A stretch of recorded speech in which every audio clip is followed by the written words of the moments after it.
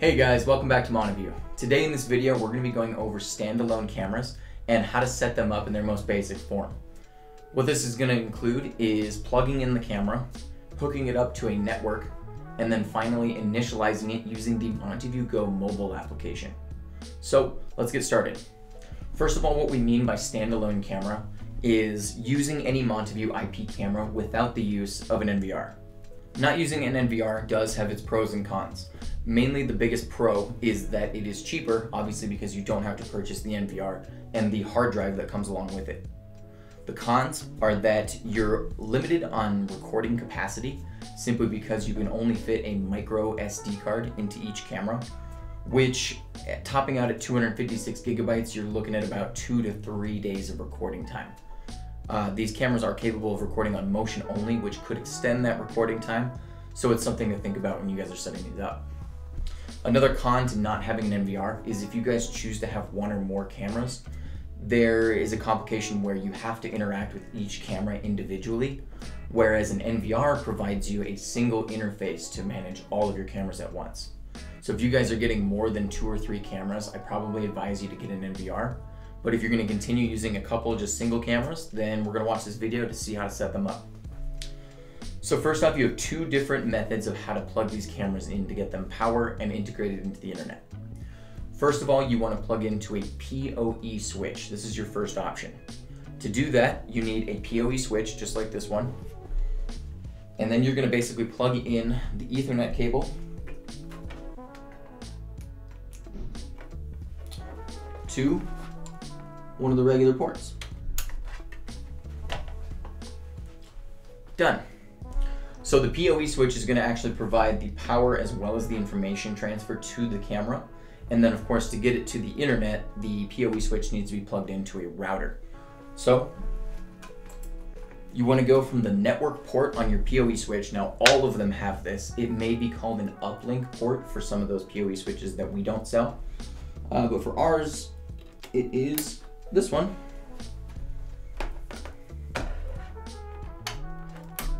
Boom, just like that.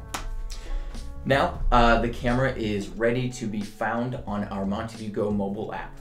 So the second method of plugging your camera in, if you guys don't want to use a PoE switch, is to use a DC 12 volt adapter to plug your camera into a wall outlet. So how this is going to work is we will take our DC 12 volt adapter, the end looks like this, and then we're going to plug it into the adapter piece on your guys' camera. All right, so then we just want to plug that into the router directly from there. So the camera is getting power from the wall outlet and the information transfers straight to the router. Now we do see some people plug these directly into a computer or they'll plug them directly into a modem. Unfortunately, this doesn't work simply because the router's job in any network is to hand out IP addresses, which our cameras need in order to talk to the internet. And unfortunately, computers and modems aren't capable of doing that. So we want to plug it directly into a router if you guys are going through a power outlet. Most PoE switches will have indicator lights on the front, and what those are going to tell you is an uplink, and they're also going to tell you if it has power. And this is really useful to tell if your camera is actually receiving signals from the unit or if it's being powered. So refer to these lights when you get the camera plugged in, just to make sure everything's working properly. All right, for this next step, we need to initialize the cameras, which basically involves logging into their interface and getting them started. We can actually do all of this with a mobile phone. So as long as you guys have a smartphone, let's go ahead and get that out. And what I'd like you to do is download the MontavueGO mobile application. It is free to download, so go ahead and open up your app store, type in MontavueGO mobile, and then go ahead and download that.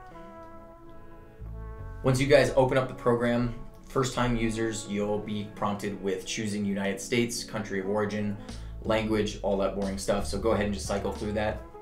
And we want to get to the home screen. So once we're at the home screen, we're going to press the plus button in the upper right corner, and we're going to choose online search. Now, as long as your guys' phone is connected to the same router that your guys' cameras are, this will work just fine.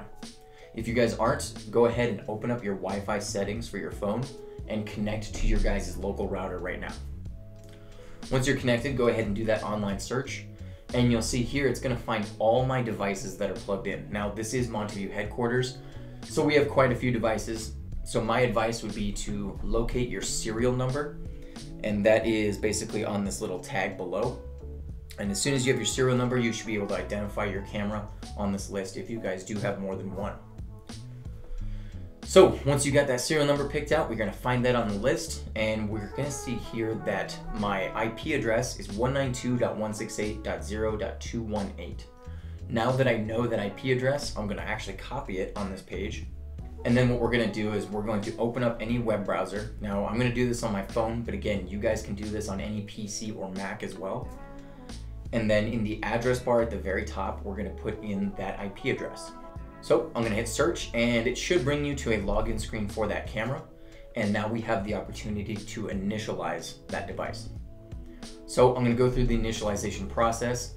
Again, we're gonna be choosing country of origin, language, video standard should be NTSC. All right, after we set our location settings, we're gonna go ahead and hit next. And this time we're gonna choose our time and date settings. So first of all, I'd like you guys to choose your time zone.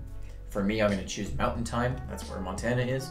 Okay, after I've chosen my time zone, then I'm gonna set my time. Keep in mind this is military time, so it's gonna use the 24-hour clock.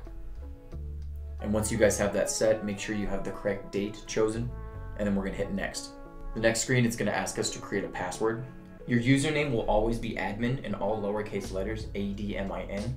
So really, we're just creating a password for this device, and that's about it. You'll probably want to enter in an email down below. This is just in case you guys ever forget your password. We're going to use this email in order to recover it in the future. So once we have that, let's go ahead and hit next.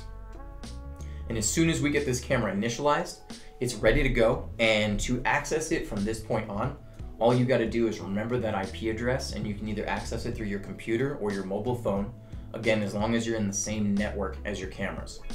If you guys are outside that network and you want to access it, what we can do is we can add it to the MontavueGO mobile application. In order to add it to the app, what we want to do is let's go ahead and open it up again. Let's go to the home screen, and we're going to press that plus button in the upper right corner. This time we're going to choose serial number scan, or SN scan, and then we're going to choose manual enter at the very bottom. So once we choose manual enter, it's going to prompt us to type in that serial number. And again, it is found on the camera itself, or you should have that serial number on the login page.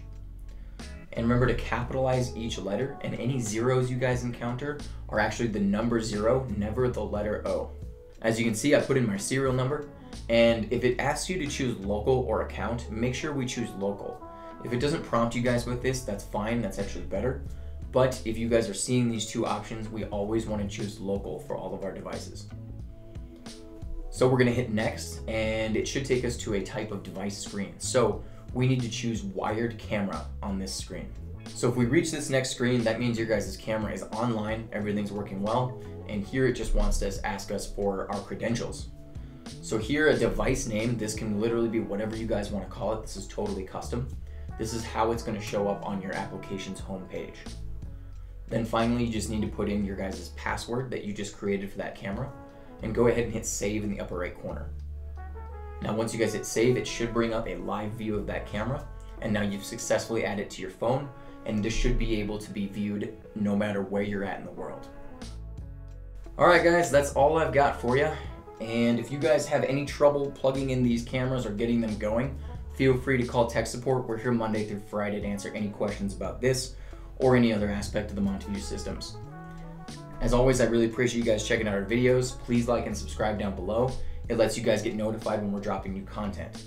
Speaking of that, we will be releasing an advanced standalone video, and this is going to delve more into the logging into the interface and more of the intense options that you can do from a computer. So stay tuned for that one. Thank you for checking out Montavue, guys, and you have a fantastic day.